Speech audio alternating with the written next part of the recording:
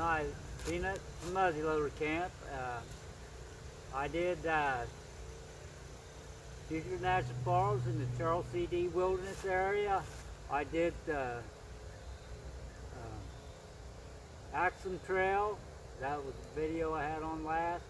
And then I did the Martin Hollow Trail, and I told you I was going to do it in 2 parts. Well, for some reason, my editor won't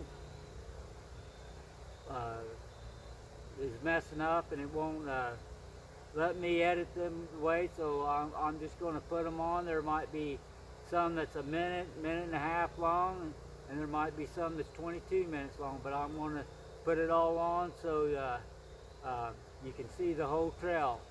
And I hope you enjoy it. I hope you watch them all.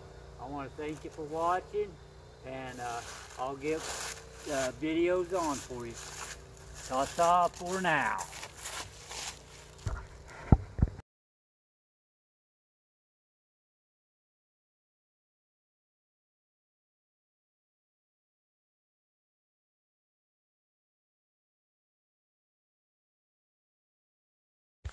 Alright, as you can see, I've made it to the fire tower. I've climbed it a couple times in video, so I'm not going to climb it today.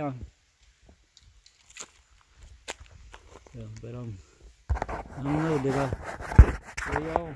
I got my day pack on back there, but I don't know how much it weighs, but I got that. But I'll go over here to the map and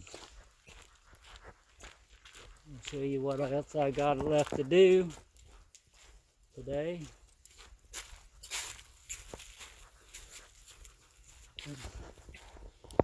Here, okay, here's, I don't know if you see this or not, but I started here